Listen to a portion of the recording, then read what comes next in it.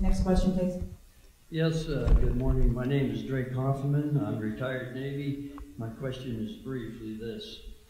Are the choices of what is going to be cut being made by the White House for maximum shock effect, or are the service chiefs going to be allowed to make sensible decisions? When the president is speaking of the consequence and the impact of sequestration, he's very specific, and it's dramatic, and it's defined, and there's clarity. But when it comes to a specific alternative, a path forward, which is really the essence of leadership, it's vapor. There's nothing definitive there. You can't. He's been in office over 4 years, and I still do not know a definitive proposal from President Obama on how we get out of this really horrific fiscal trajectory that we're on. I think we got a snake oil salesman as the president of the United States. He's been dominating this country with his desires, his pleas, his threats upon everyone in this whole country. What worries me is the fact that over the past 4 years, I've seen the Republican Party stick their tail between their legs. $7 trillion in debt. I wake up, well, it's more 15, 16 trillion. And I wake up, sir, every day thinking about this. This is what has driven all of us to, I think, the public service trying to do what's right. We've got to get the Senate to pass a budget. We've got to have a president, sir, who will lead on this. This is the nature of our federal system as a republic. In Washington for the last 4 years, Republicans as well as Democrats have only been asking one question. What do we want to spend on defense?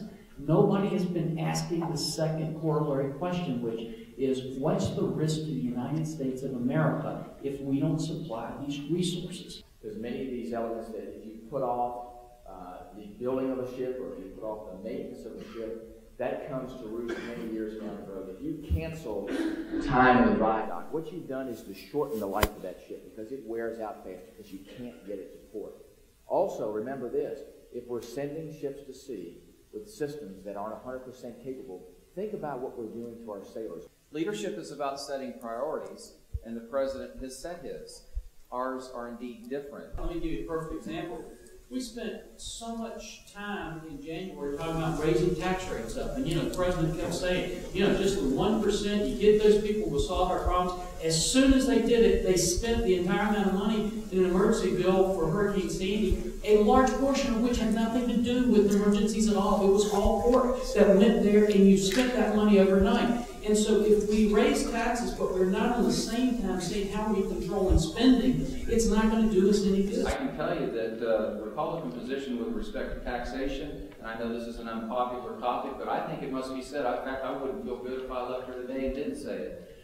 But we have hurt our party, I believe. I've made this case within our conference. I've spoken to the Speaker, to the Majority Leader. I've spoken to Chairman Ryan and others, that when we have just locked ourselves around the Americans for Tax Reform Pledge, it essentially locks us into a level of revenue that we haven't been at since 1959, 6 years before Medicare and Medicaid. This is not a feeling that I have. This is the empirical data, and I can walk anybody through it with a number line and tell you that we too, as Republicans, have contributed to some of this gridlock. Senator or Congressman Ridgel, in response to one of the questions, you said to prevent the cuts of sequestration, you would have to look at the budget as a whole, and you mentioned that buzzword, entitlements.